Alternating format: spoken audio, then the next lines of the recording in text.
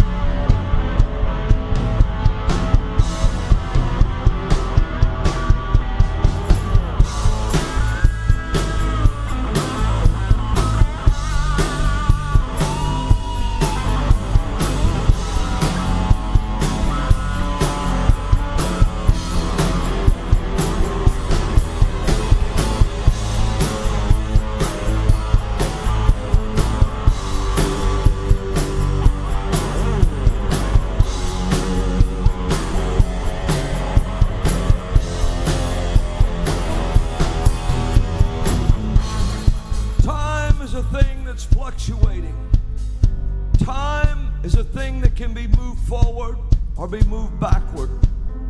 You would say, how is that? Well, Joshua commanded the sun to stand still and the moon to stand still. Isaiah asked Hezekiah, do you want the sundial to go forward 10 degrees or backward 10 degrees? Hezekiah decided on backward. So time is a thing that can fluctuate. Time is a thing that can be hidden. Time is a thing that can be revealed. Time can be used as a revealer. Time can be used as a lot of things. Time is something that every defeat of every army and every existence of every single weapon of every kind finally succumbs to time. Because as time marches on, things begin to grow into obscurity. So time can reveal what was hidden in the past and what's hidden in the future. And time is about to reveal some past hidden secrets around the world. It's going to shake up a lot of important men. It's going to shake up a lot of important people in this country. A lot of politicians, when things in the past are being revealed into the present and shaping future. For now time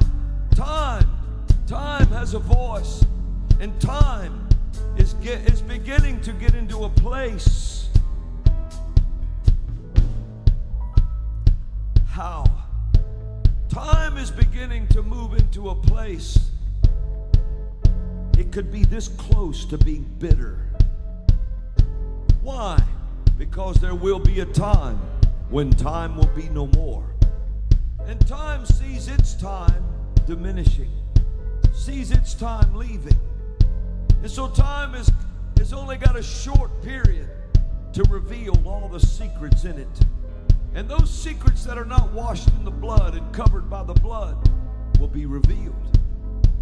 So you're about to see men of high political rank become very afraid as time flexes its muscle. And the mirror they look into begins to wave like water as time begins to change. It's going to change. Hallelujah. Talking about time.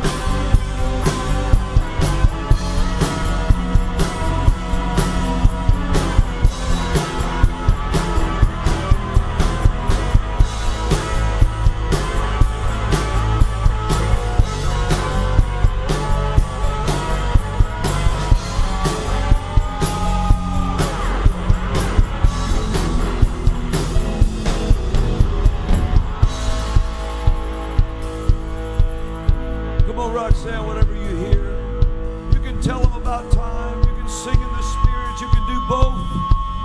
Whatever the Lord gives you here.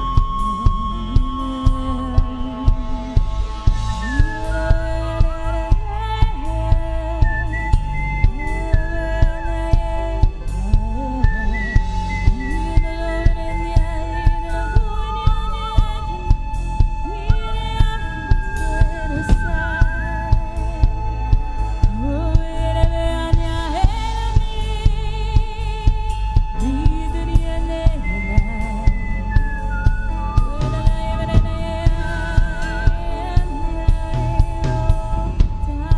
opened up. Time has opened up. Time has opened up today. A new place to walk, a new place to play, and see the Lord's grace. Time has opened up. Time has opened up. A new time has opened today. New place to walk, new place to see God's grace today. Secrets of war, secrets of wars past will now begin to be revealed at last. Secrets of men who were taken off the earth and assassinations and things like that will begin to be revealed now. For men are beginning to, is it retribution? They are beginning to uncover and have a desire to uncover these secrets and scandalize them to the world in order to bring down certain powers, certain people, certain that are certain they will win. They will not win. They will not win. They will not win. They will not win. Oh, they will not win.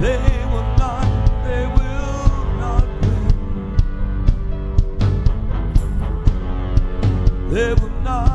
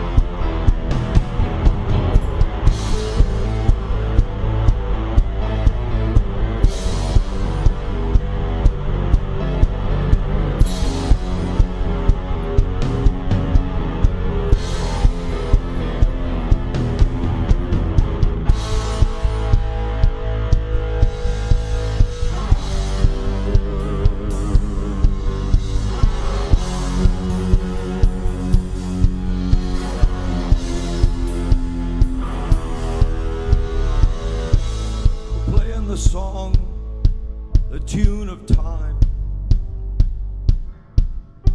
Time has a voice. Time has a voice to be heard.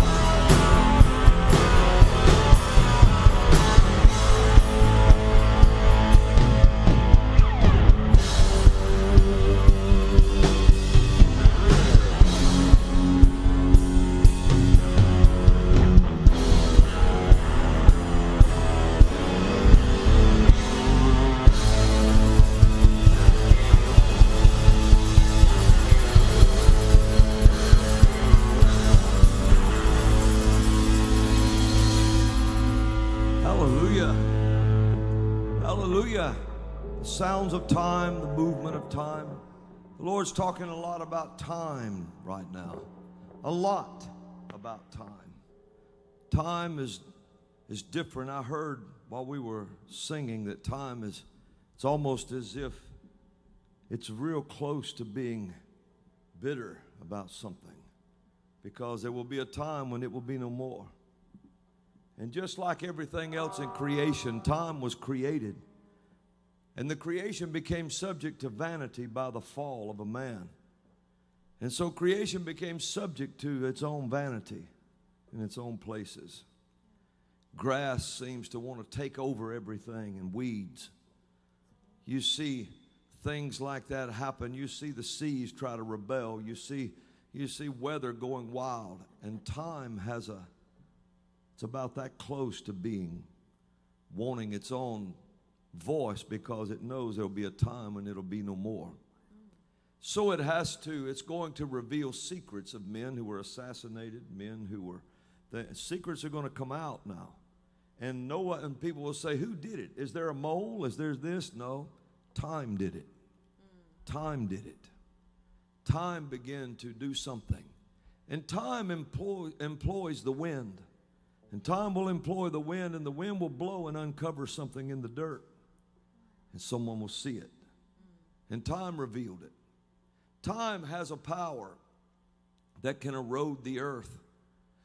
Time, all weapons of war are subject to time. They'll finally rust or rot or disappear. And finally be used, can never be used again. And time is employing its forces right now, because everything will be fulfilled before the end comes. Beware. Beware wicked men and women, politicians and tyrants around the world, because time is not on your side. Time is not on your side. Time is your enemy. And you think, well, we'll seal this document, we'll seal that document. It'll not come out till this time. And when that time comes, we'll seal it again. And we'll do this, and we'll do that, and we'll do that. Do what you think you must.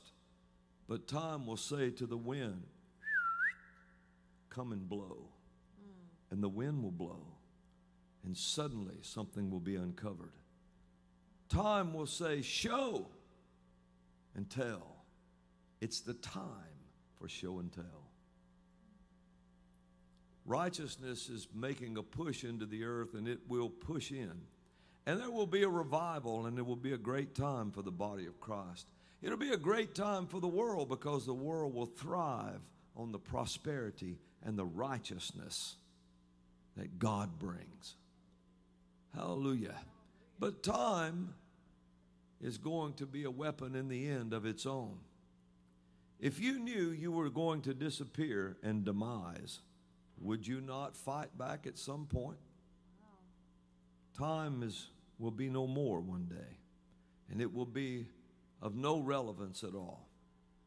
And so the vanity it was made subject to now will employ earthquakes that will shake and uncover things, wind that will blow and uncover things, riches that were in the hands of some. It'll be shown that it'll not be in their hands anymore. It'll be transferred over to some other hands.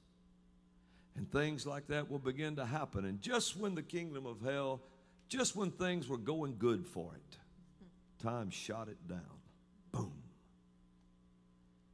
And so time is here, but not here to stay, but it's here today. Hallelujah. Hallelujah. We'll be right back after this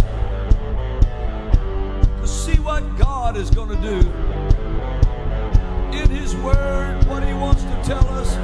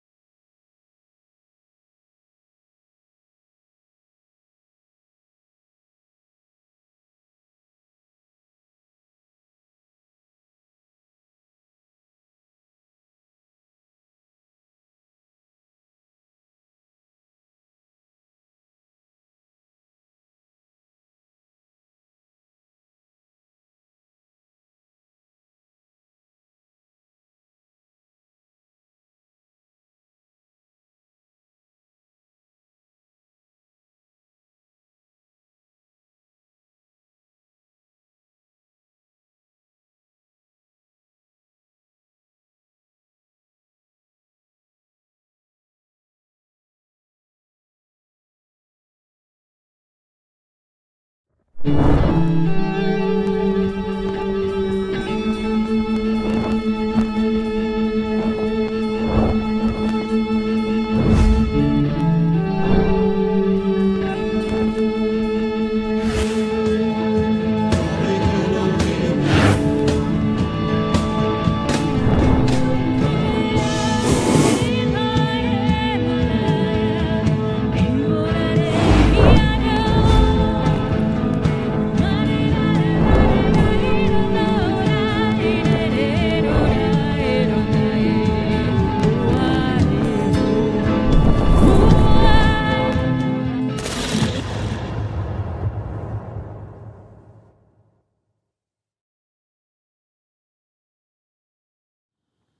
want to welcome you back to the 11th hour today. It's a special 11th hour. All of them are special. And today is going to be a time we want to talk about some things. And God told me to start singing about time today. Time, and we've already learned some revelation knowledge about time just a few moments ago. Hallelujah. I want us to look at Genesis 3, and we'll start in verse 13. Now, Lord, I ask you to give us eyes to see and ears to hear, that we can learn your word together as a family. I give you praise and honor and glory for it in Jesus' name. Amen. Now, Genesis 3:13, we'll start there. And the Lord God said unto the woman, What is this thou hast done? And the woman said, The serpent beguiled me, and I did eat. And the Lord God said unto the serpent, Because thou hast done this, thou art cursed above all cattle, above every beast of the field. Upon thy belly shalt thou go, and dust shalt thou eat all the days of thy life. Then verse 15, And I will put enmity between thee and the woman, and between thy seed and her seed, and it shall bruise thy head, and thou shalt bruise his heel. Now, I want you to really think about what I'm going to tell you next. That we're going to be talking today about the kingdom of deception. The kingdom of deception. The Lord spoke that into my heart yesterday. The kingdom of deception, and gave me those scriptures. And I want you to notice what the woman said. She said that the serpent beguiled her. A kingdom of deception is a government of beguilement. A kingdom of deception, its government, its governing is beguilement. Now, beguilement means to lead astray. It means mentally to delude, or morally to seduce. Beguile, deceive greatly and utterly. It's used as the word deceived, greatly, in here beguiled me. It's also used as the word seize and utterly. The word utterly keeps showing up. Now, the dictionary defines, from Oxford Languages and so forth, utterly as an adverb, and I'm no English scholar. I can talk English. Completely and without qualification, absolutely. Now, listen to this definition. This is of utterly. To an absolute or extreme degree, to the full extent, in an utter manner, absolutely, entirely, totally. Just when you're expecting to hear something trite or ordinary, rich invents a tasty, utterly charming piece of ear candy. Isn't that something? Now you know what happened that day. That day was not the first day the woman had talked to the serpent. I mean, think about it. Adam and his wife, they communicated with the animals constantly. That's probably where you get all the legends of Dr. Dolittle and things like that. They communicated with the animals. It wasn't that the animals could speak their language, but they could speak theirs. This was before sin entered the earth. But that day, the woman was expecting a trite or ordinary conversation. But instead, the serpent spoke to her of rich invents and fed her a tasty, utterly charming piece of ear candy. That serpent began to deceive the woman and lead her astray by diluting what God himself had said. And that serpent began to seduce the woman morally. This is how the officers of the kingdom of deception operates. That's the way they operate. This kingdom was set up in Genesis 3. Its whole job, or at least among men, its whole job is to deceive, to greatly deceive, and listen to this, and seize what it can. And you just learned at that tree, talking to that woman, is where the sickness of seizures came into being. This kingdom is to utterly beguile and deceive, to lead astray mentally, to delude, a kingdom morally to seduce. The kingdom of deception began in the world before Adam was ever created. It's recorded in Isaiah 14, when the seed of the serpent was prophesied from the mouth of the anointed cherub. The government of the kingdom of deception is beguilement. It was implemented among men in the garden that day when the serpent was speaking to the woman, and it continues to this day. Now, listen close to this. It's too weak without deception.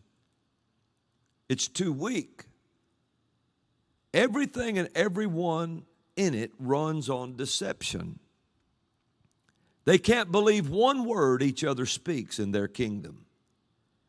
And you can't believe one word any of those in that kingdom say. It is a kingdom of anxiety because you have to second guess everything and what everyone in it says. So it's a kingdom of anxiety. It is all to bring in the seed of the serpent. Now, I hope everybody's listening to all this and it's making sense to you.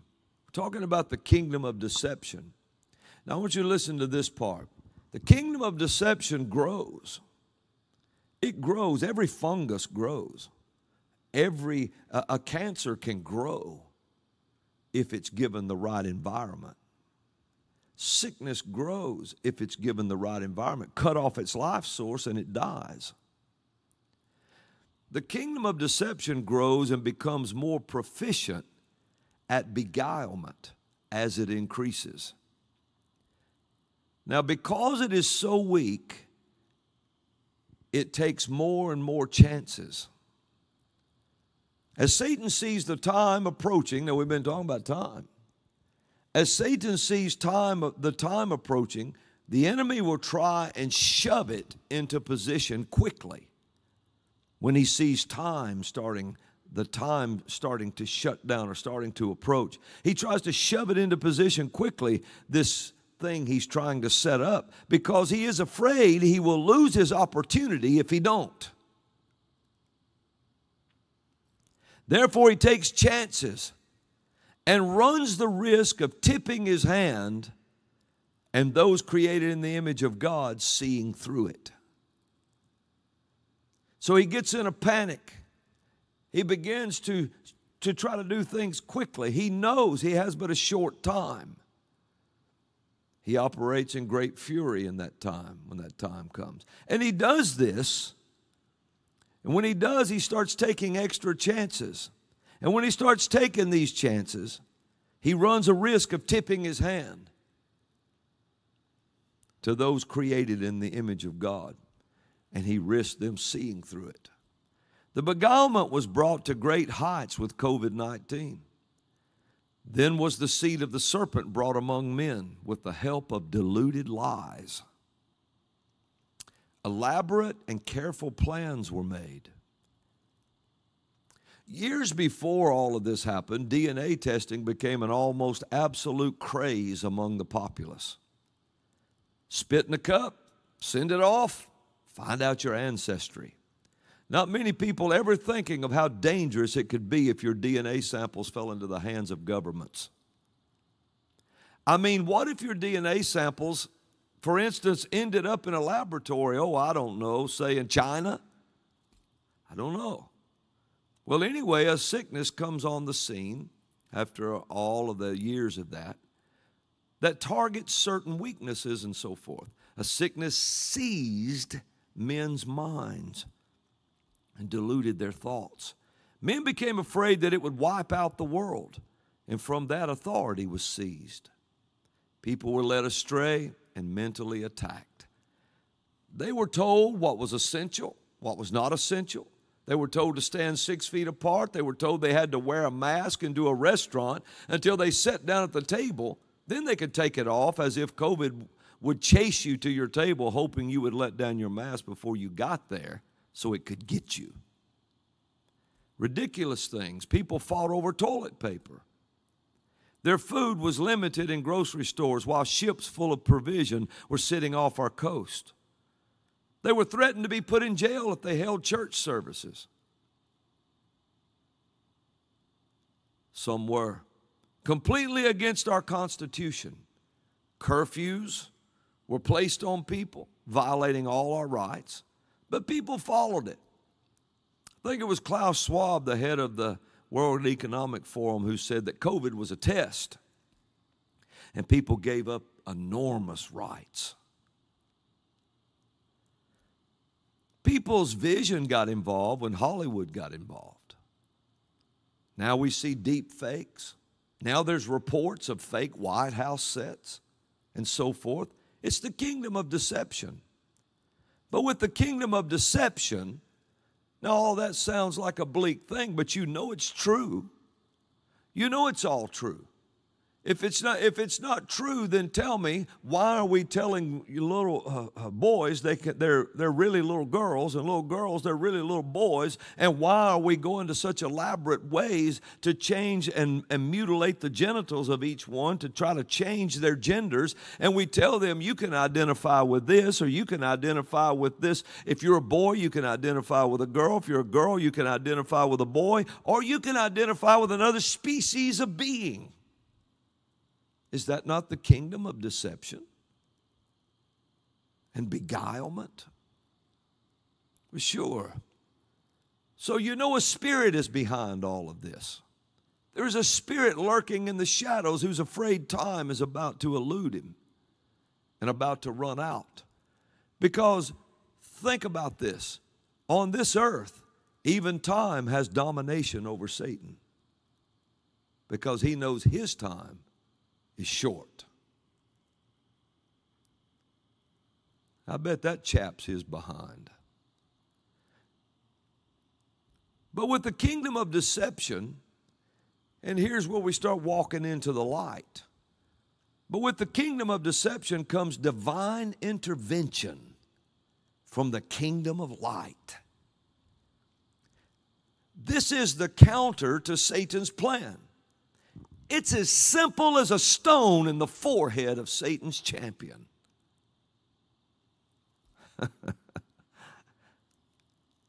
In this chapter we just read, Genesis 3, where the kingdom of deception instituted the government of beguilement among men.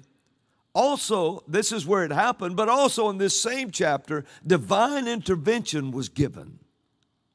Let's look at Genesis 3. Now watch this. And we'll look at this now. Let's read it again, 13, 14, and 15. And the Lord God said unto the woman, what is this that thou hast done? And the woman said, the serpent beguiled me. That's the government of the kingdom of deception being pushed into the realm of men. And I did eat. So now that government was dominating her.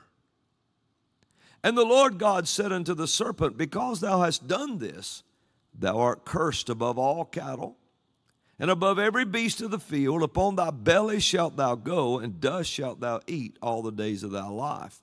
The serpent and those that follow the serpent should be reminded of that.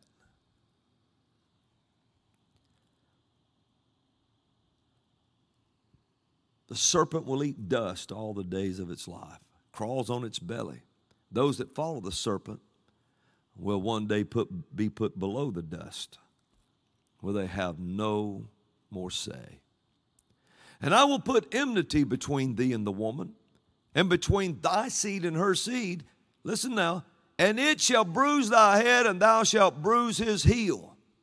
That was the prophecy the Lord God gave to intervene into the kingdom of deception and into the government of beguilement. The Lord God came with a prophetic word. It was the prophetic word that the seed of the woman was coming, the Christ, the Son of the living God. He would come and be crucified and crush your head and crush your government of beguilement, and you'll bruise his heel. And of the Christ government, Isaiah said, there will be no end. So think about it. It was this prophetic word from the Lord God that guided the stone to Goliath's forehead. It's a prophetic word that did it. It's the prophetic word that is the intervention. Oh, somebody got to catch this. It's the prophetic word that intervened. The kingdom of deception moves ahead and thinks they have it this time. They think it's all sewed up, that there's no way to fail, not realizing that they were failures from the beginning, that you are on a losing side. Just when they think they have it, the Lord God gives a prophetic word and divine intervention takes place. It upsets their plans and changes the course of nature.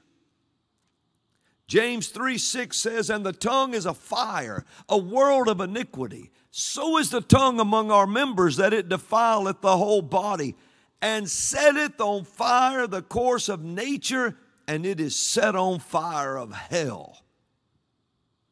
This is talking about the prophetic word.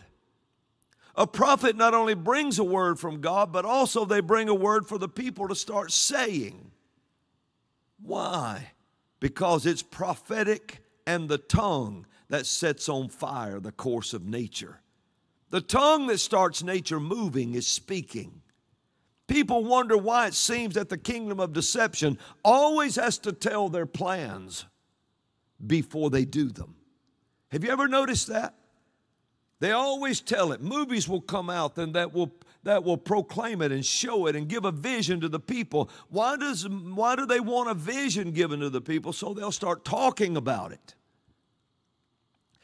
They're trying to use the tongue and set it on fire of hell to start the course of nature moving to their deception, to their vision. This is why people say, well, Satanists and all these people always have to tell what they're going to do before they do it. It's not that they just are forced to. They do it because they're trying to set your tongue on fire from hell so that everyone will start talking about it. And once the tongue starts, it starts the course of nature moving. And it will move toward their plans. They will get you talking about it because it's the tongue that sets on fire the course of nature, and it is the tongue that is set on fire of hell. They always tell it because they want to get you prophesying it. The prophecy of Genesis 3:15 about the seed of the woman, it was not only for them to hear, but it was also for Adam and his wife to begin to say. They did start saying it because look at the genealogy of Genesis 5. Where it says, and Adam begot Seth, and Seth begot Enos, and Enos begot Mahalalel, or Cainan, and Cainan begot Mahalalel, and so on, all the way to Noah. Translating the Hebrew words, it kind of comes down to this. For man's sorrow, there will come a substituted mortal. The great God will come down out of heaven teaching, and his death will bring the despairing rest. Adam and his wife not only heard the prophetic word, but they began to say it. And people started talking about the seed of the woman, the seed of the woman, the seed of the woman. In St. John 1:14, and the word became flesh and dwelt among men. Nature and everything in creation began to move to set that up. Even the kingdom, watch now, of deception said, tax the people. And Mary and Joseph went to Bethlehem. everything began to guide creation toward that. Think about it. The Tower of Babel, they had made it until one prophetic word, Babel. They had it all together. What was the strength of Babel to that tower and that kingdom of deception that Nimrod had? It was Genesis 3:15. Everything, that's the guidance system that directed the stone to Goliath's head. That's the prophecy that confused the languages. That's the prophecy that stopped Athaliah from killing all the seed royal and destroying Josiah, from which the Messiah would come.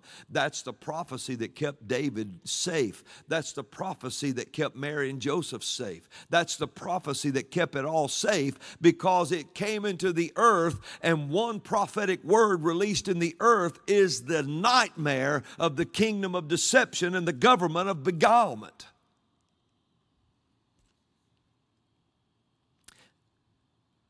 One prophetic word. Remember, the scripture said, the Lord God said, now nothing will be impossible of all they've planned to do, until one prophetic word, Babel, confusion. And confusion hit, and they were scattered. What was the strength of it? Genesis 3:15, the seed of the woman's coming. And Babel was in the way. The Tower of Babel was in the way. It was just in the way. And so at the Red Sea, they had to cross. Why did Moses and the children of Israel have to cross the Red Sea? Why was it so imperative that they cross? And they were facing a mount across the other side called Baal Zephon, where the god Baal had a high place. And God called Baal out on the battlefield at that moment. Why was it so imperative that they had to cross the Red Sea? Because the seed of the woman was coming. They had to cross. They always have this prophecy to contend with through the scripture. Well, now you see why the prophetic voice is so important today. They had to cross because Israel, the land of Canaan, lied on the other side over there. They had to go and come to possess the land so that Messiah could come. All of it being directed, every dream Joseph had, every move someone made, everything they did to that point, all the way up to the birth in that stable, came from Genesis 3:15. And the kingdom of deception and the government of beguilement. Even though they had flooded the world with false gods, they were offering human sacrifice and human blood, but nothing could stop that one prophetic word. And everything was being controlled and moving because someone was saying, the seed of the woman's coming, the seed of the woman's coming. And every time they did it, it echoed the voice of the Lord God in the earth. And all of creation said, yes, no matter what happens. Absalom running from overthrowing David's throne. I want you to think about it just a minute. I want you to listen to what I'm telling you. Why did the waters stand up in part for Moses? Because the prophecy started creation moving. It started the creation moving. And when Moses got to the Red Sea, if Pharaoh had have killed them all on that side, or had have taken them into bondage or killed them all, then the prophecy couldn't happen. But nature had already been set on its course from the mouth of the Lord God. Seed of the woman's coming. The seed of the woman's coming. The seed of the woman prophesied the virgin birth, and the crucifixion was when his heel came down on the serpent's head. The seed of the woman's coming. The seed of the woman's coming. And it ordered nature to react. So when Moses got there, the Lord God said, all you got to do is stretch your hand out over that sea. It's already waiting. It will obey you. Boom! It stood up on both sides and froze itself, turned to jello walls, by God, in the middle of the sea. In the middle of a desert, dried the floor of it so you could see dust from the sandals and the animals' hooves as they walked through it. And a fire separated Pharaoh from Moses, and a dark cloud at night. It kept them dark but lit the way for Moses. It's because the prophecy had started the course of nature moving. When Absalom overthrew David's kingdom, and David had to run and cross the Jordan, that's very prophetic. He crossed the Jordan. But when he crossed the Jordan, he came to the place where Elijah would be caught away, where Moses was buried. There's power there. David crossed over on the other side. And when he got to the other side, the earth recognized this is the one that the seed of the woman will come through him. This is him. So Satan raised up an Absalom spirit to go and destroy him. And he split a kingdom. But when they got over there, watch this, the scripture's very plain to say when the war started in the woods of Ephraim, and the war started there, it said more were killed by the woods than they were the sword. The earth fought. Nature had been pushed into action because David was in their midst. The seed of the woman. The seed of the woman is the prophecy of the Lord God. Fight, fight, fight. And the wood started killing people. And then Absalom jumped on his mule, his hybrid donkey, and he ran through the woods. Thought he was going to get away, but the boughs of an oak grabbed him by the hair as he went under it. It was like that big oak tree when the wood and the ground was busy fighting all the enemy's armies, trying to stop the Genesis 3:15 from happening. And all of a sudden they're trying to stop it. And Absalom, the one who's heading it up, starts running away. It's like the trees called out into the wood and said, he's getting away. He's getting away. And all of them tried to reach and get him. But the boughs of the big oak focused in on him and said, I got him. And when he went under the limb, the boughs of the oak grabbed him by the hair and lifted him up off the hybrid mule, the donkey and horse. And the mule walked on. And he held him there dangling. And he couldn't free himself. No matter what he tried to do, he could not get his hair loose. Do you realize what kind of grip that was? Why didn't he just draw a knife and cut his hair loose? He was so full of vanity. He wouldn't dare cut his hair. The scripture said he weighed it every year and cut it by weight. He couldn't mess up that. And his vanity hung him there. And then Joab came and the other soldiers and thrust him through with darts. And he died.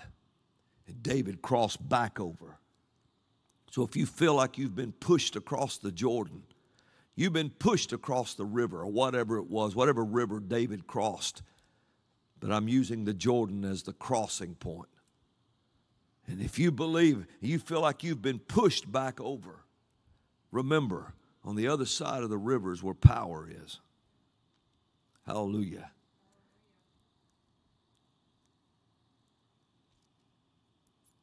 Now you know why the prophetic voice is so important today. If you do not think that you're living in a kingdom of deception, then look at a few things. It tells girls they are boys and boys they are girls. Bing. It tells them they can identify with another gender or species for that matter and be treated as if they are that gender or that species. Is this not a kingdom of deception? It is a kingdom where deception is spared no expense in being elaborate to deceive the people. We see someone in the highest office in the land who can't string 3 sentences together one day, and the next day he speaks fluidly. And we are supposed to believe that there is no deception going on. You see this in every walk of life now. In ministry, it shows up a lot. People you thought was really with you and you trusted had another agenda. The whole time they are part of the kingdom of deception. Government lies to the people so much that they don't even know what the truth is. Look at the pandemic. To those who know, well, you ain't got any medical right to talk about the pandemic. No, but I tell you what, by God, I gave the prophet.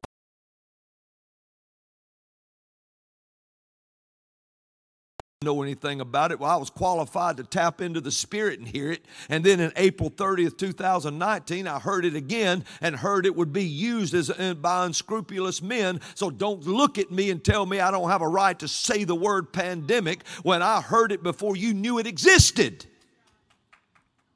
And so did other prophets. Not just me, but I can't speak for them. I have to speak for me. So I do have the right to utter those words. I may not be a medical person, but I'm qualified in the Spirit to tell you more about it than Fauci is. Look at the pandemic. To those who know the spiritual side of it, it was all the demonic employed by government to bring about calamity. They need to employ the spiritual because without employing the kingdom, without employing the spiritual, the kingdom of deception, in the kingdom of deception, the people will see right through it. The kingdom of deception is very elaborate. It includes most of Hollywood, almost all of politics, everything unclean and everything immoral. It includes anything that touches a lie, anything. Let me talk about good people for a minute. Good people can be recruited by this kingdom to work for them. But of course, they are mostly deceived and think that they are doing God a favor, when in actuality, they are selling out their own future to a cubicle of land and provision. In the Revolutionary War, when America was gaining independence, they would have been considered Tories in the spirit. They're Tories. For instance, look at a modern generation. Now, I speak of the church. I'm speaking of the church, the body of Christ. A generation like those in the Methodist Church who would give their posterity over to abomination and secure their position in hell. This is the most guilty of all. For such people are the ones who will grant access of the Antichrist to come into their midst to devour their children. Holiness has been forgotten by them, and only when they cry from their bondage will they think of me again, says the Lord. So now we can see the importance of a prophetic word. A prophetic word given by prophets in the land, or the intervention from heaven. They're the intervention that upsets the kingdom of deception. It's the intervention that disrupts the government of beguilement. Prophecy, the prophetic word, is the intervention of it all. That's what God gives to intervene into the kingdom of deception. And right now, there's prophets all around the world, not just in America, but all around the world. And they're seeing victory, and they're prophesying victory. Don't you understand? Noah Harari said it'll be like a screen pulled down one day, and overnight everything will just change. Well, your screen don't amount to much if the projector's busted. And a prophetic word is the stone that will knock it off its perch. You were a loser from the beginning. From Genesis 3:15, the kingdom of deception lost. From Genesis 3:15, the outcome was determined. And if you couldn't stop Jesus from rising from the dead, then when the rest of it's prophesied, it is already determined. You can't defeat the resurrection. If you could have, you would have done it 2,000 years ago. But you can't do it. You can't do it. And religious people begin to give themselves to work for the kingdom of deception and the government of beguilement. You ought to be ashamed of yourself. You ought to be ashamed. Some of you have such potential, you could join the fight. And we could do the right things and see it all turn on every side and avoid so much. But you would rather offer your children on the sacrificial altar of blood to the devil by selling them out to have their genitals changed, or support those that do it, or stand up and ordain homosexuality in your pulpits. An abomination to the Lord. Well, the Lord loves. Loving someone has nothing to do with it being an abomination. He wants them to change, but it is an abomination. It's because you can't give birth out of the anus of a man. It won't produce life. It won't produce life. The two women together won't produce life. So it's an abomination to the Lord. The Lord, God in seed, plant, harvest, life. He said it's a man and a woman is the picture of God. The man, the father figure. The woman, the Holy Ghost figure who gives birth. But Jesus, the Word, is the seed. So it takes the father, the seed, and the mother to produce life. Hallelujah. Now you just go ahead and get some mad, you quiver. Just shake all over for all I care. Because nothing changes the truth. The truth will stand when the world's on fire. Hallelujah. And it is the truth. You'll know the truth. It's not just the truth that makes you free. It's the truth you know that will make you free.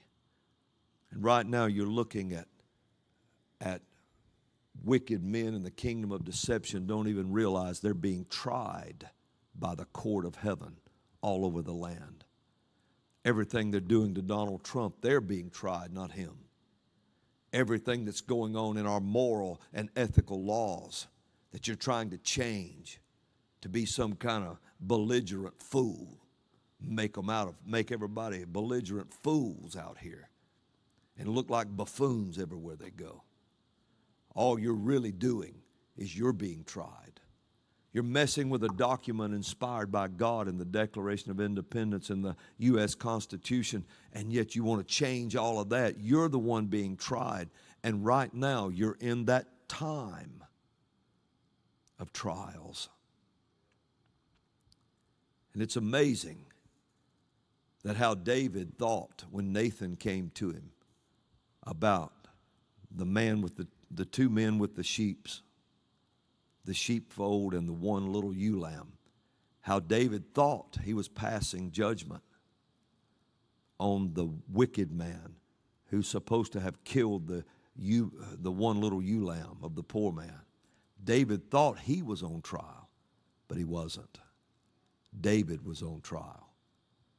And the prophet said, "Thus saith the Lord."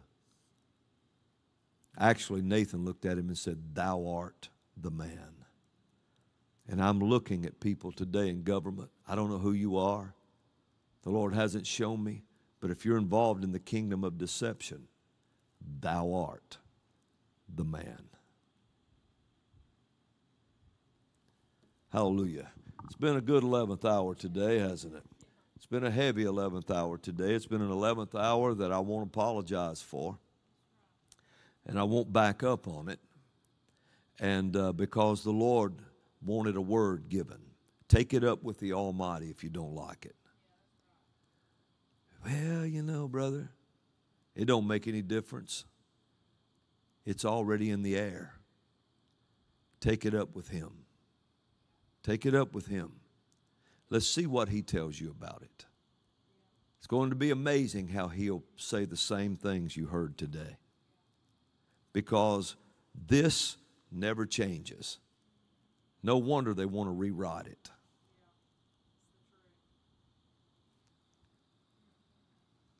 Hallelujah. Come on, Kristen, receive our offering today. And it's already been good to be with you today on the 11th hour. And the Lord is doing some things. He's doing some time trials right now. Time trials. And time is running out, so people have a short time to repent. And I'm talking about wicked people and things like that, that know what they're doing. You know, it's hard for people to believe, Krista, that there are people that know what they're doing. There's those that are deceived.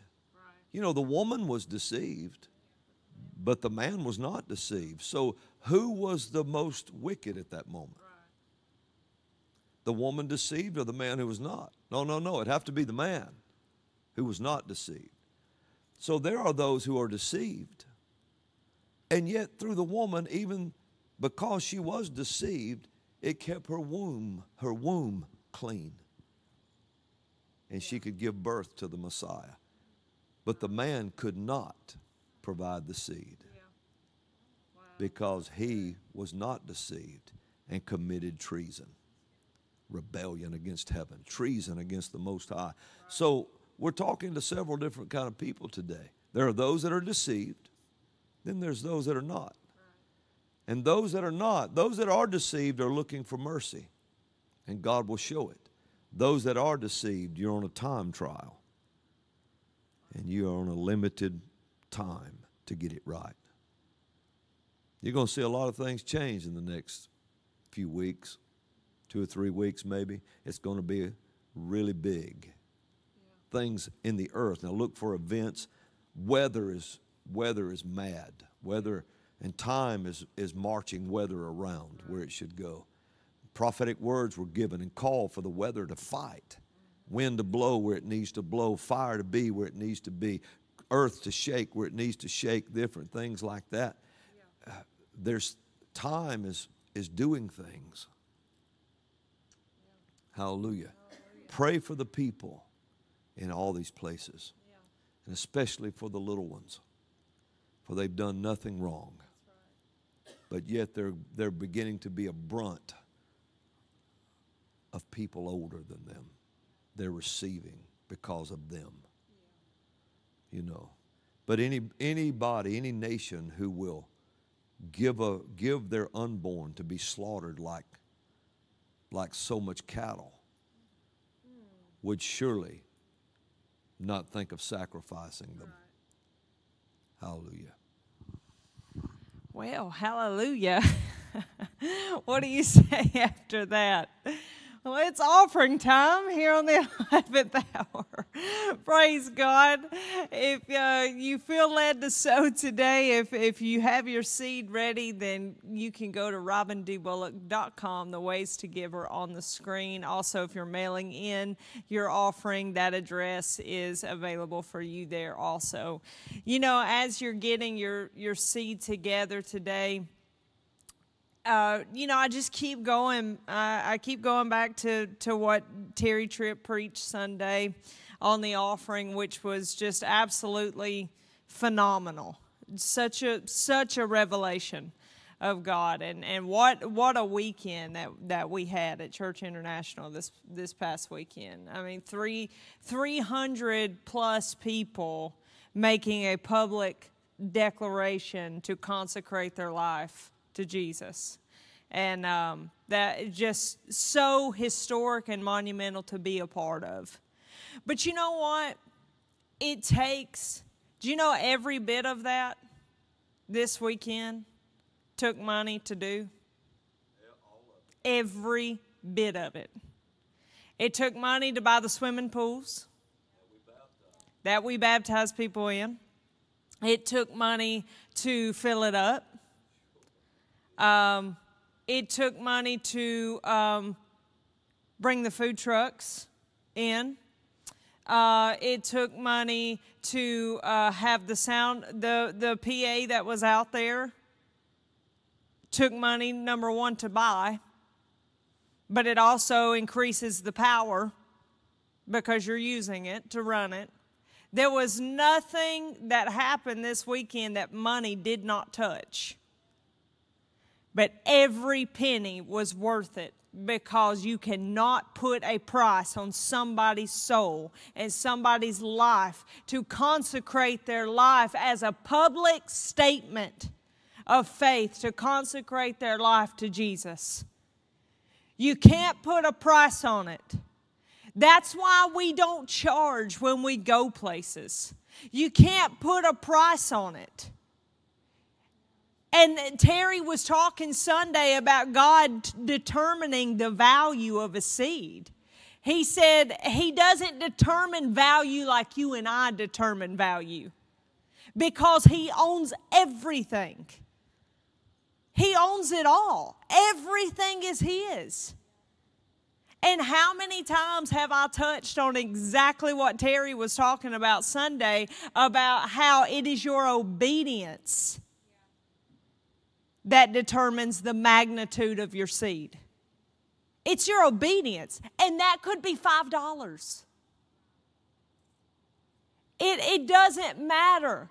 So what I'm saying is all of that was just 300 people that was in the parking lot of Church International.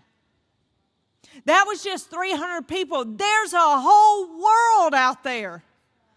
An entire world. And you know, of course, there were thousands on the other side of the camera Saturday night and Sunday morning watching, but that's just a drop in the bucket compared to what we've got to reach. And it's going to take finances to do it. If it takes finances just to fill up 2 swimming pools outside to baptize people in, what do you think it's going to take to go ye into all the world and preach the gospel?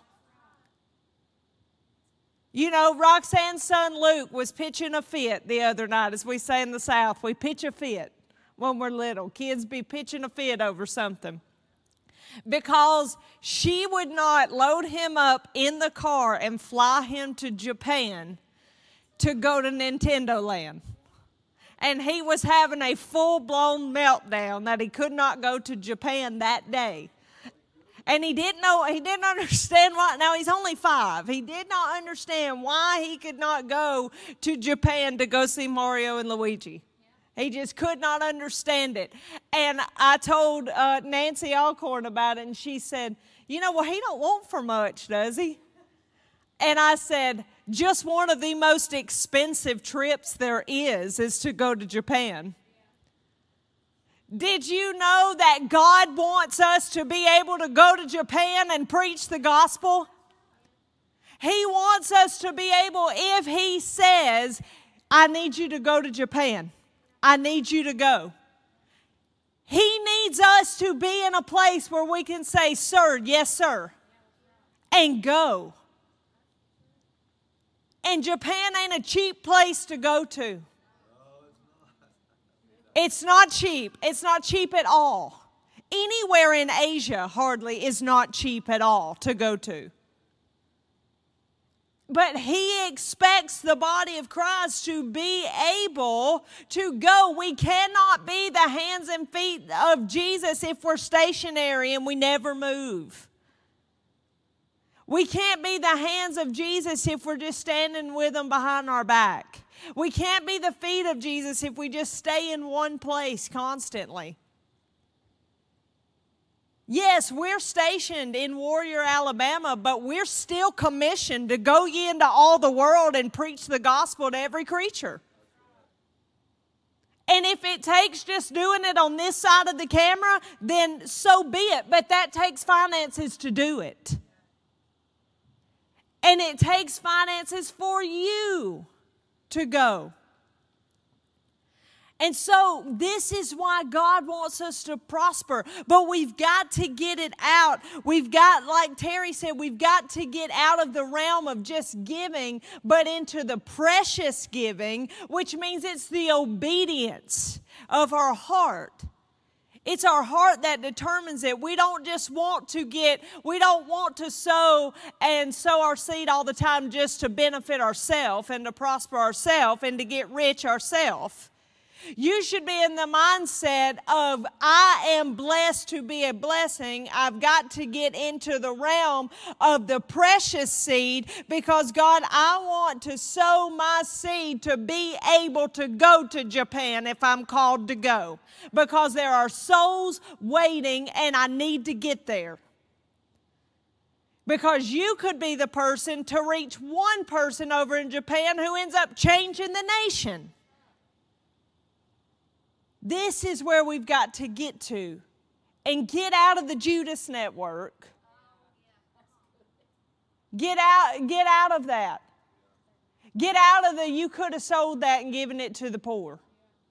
Get out of the love of money. Well, we've got to do this. So crunching numbers. There's nothing wrong with being financially secure, and there's nothing wrong with being wise about your money and finances. But you crunch numbers too much and you start to get in fear of it. It's a piece of paper. And your Father owns all of it. He owns every bit of it. Get out. Being in the place of the fear of money is being in the Judas network. Judas was afraid of money, which means he loved money at the same time. It's all the same thing. The love of money is the fear of not having it. It's all the same thing. Because you love it so much, you'll do anything that you have to get it, because you don't want to be without it. It's the same. It operates under the same thing.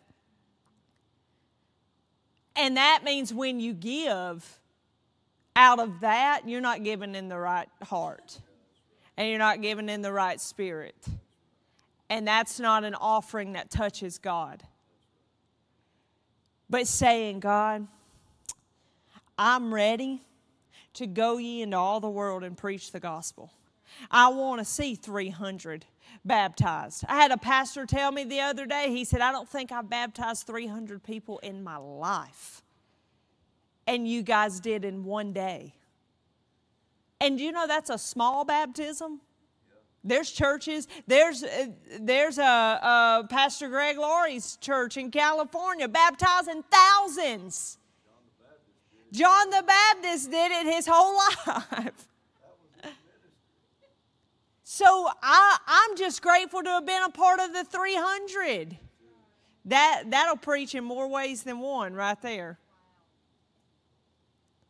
I'm grateful to be a part of the 300. No matter what.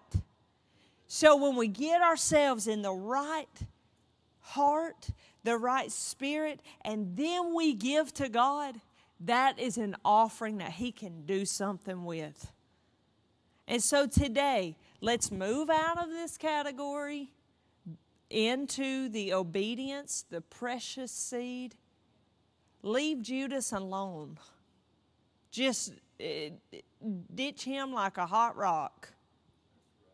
Leave him alone, because we got work to do, because it is getting intense. It's getting intense out there. And you and I, we've got a job to do, and we need to be doing it. So somebody will probably go to Japan after all that I just talked about. You watch. And when you do, if it's one of you, let us know. Write in and let us know, hey, I went to Japan and preached the gospel. If the Lord tells you to go, don't just jump on a plane today and say, I've got to go to Japan.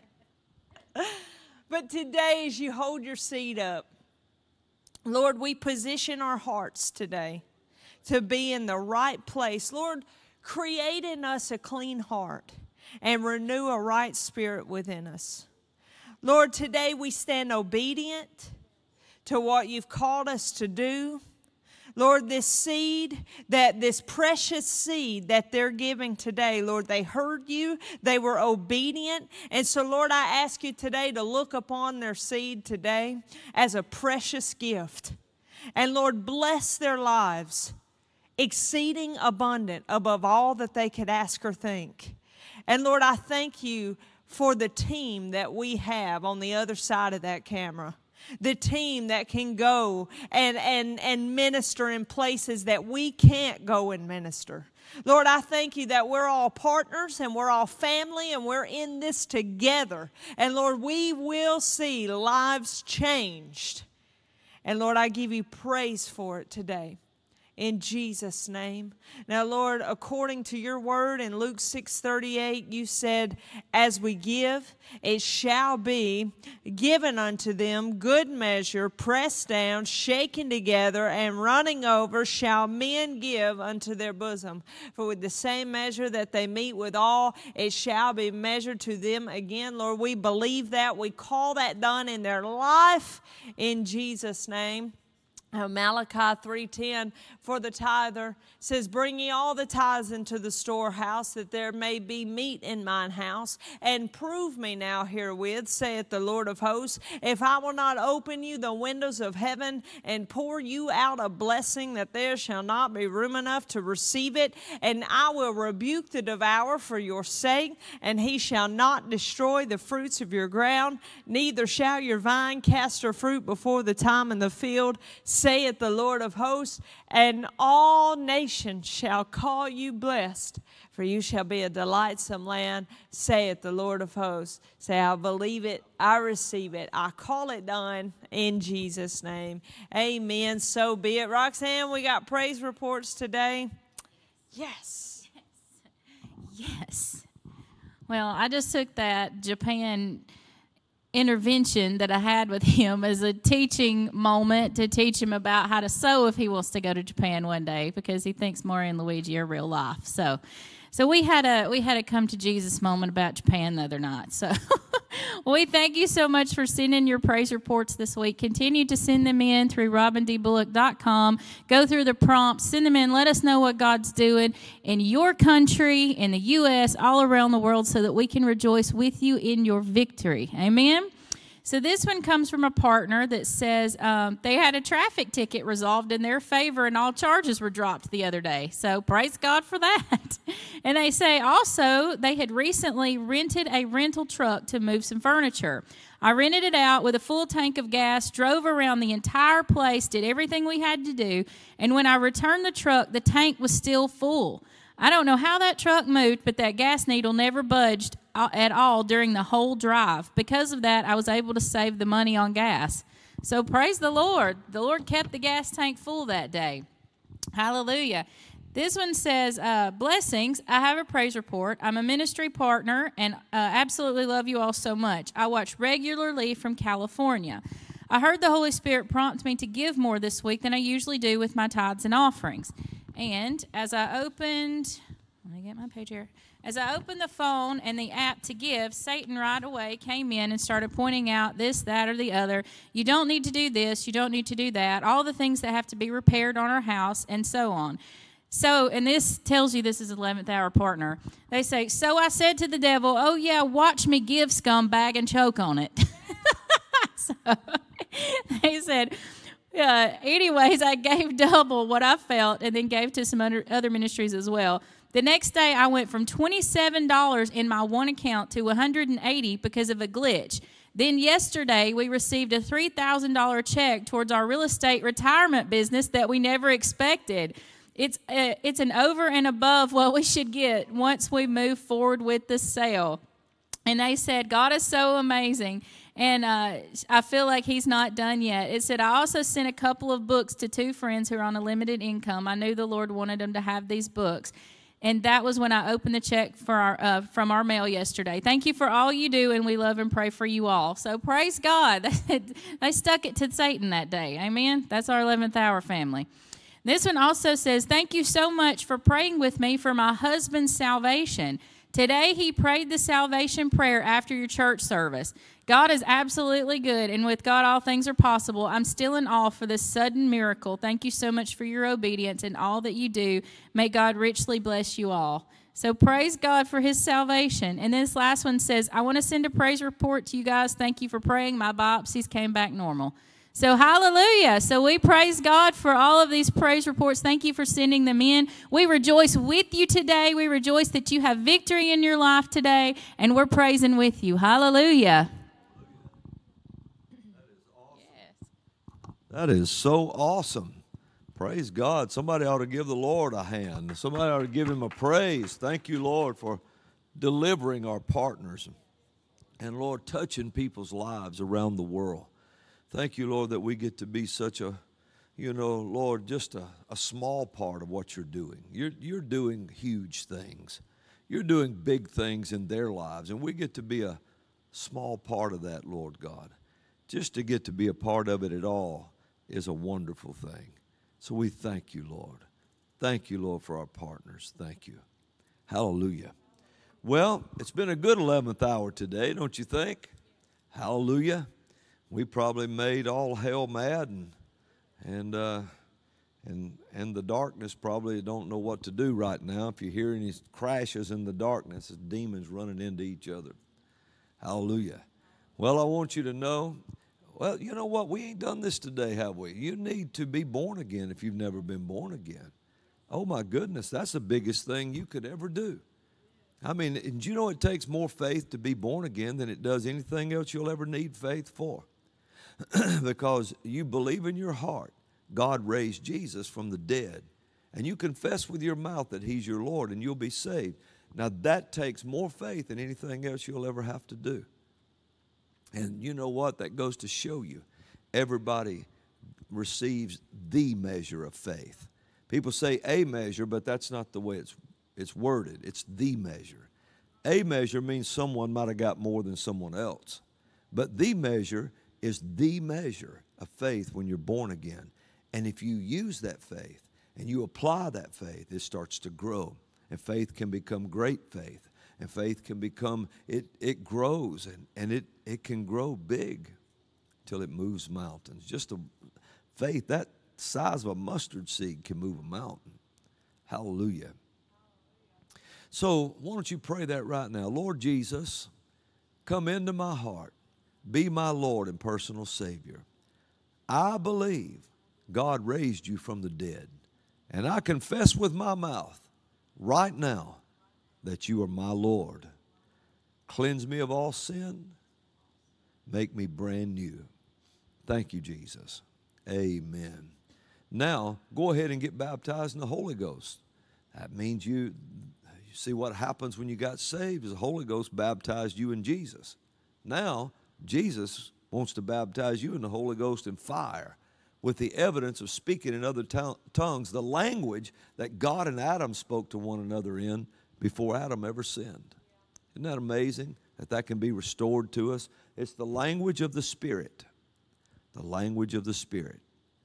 And God can understand every word when he hears it. Amen.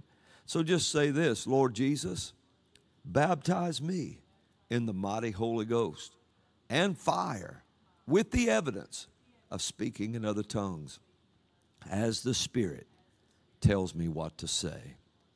Now just start thanking him for it. Thank him for it. Thank you, Jesus, for baptizing me in the Holy Ghost. And now whatever sounds you hear, whatever sounds you hear inside you, just say, just start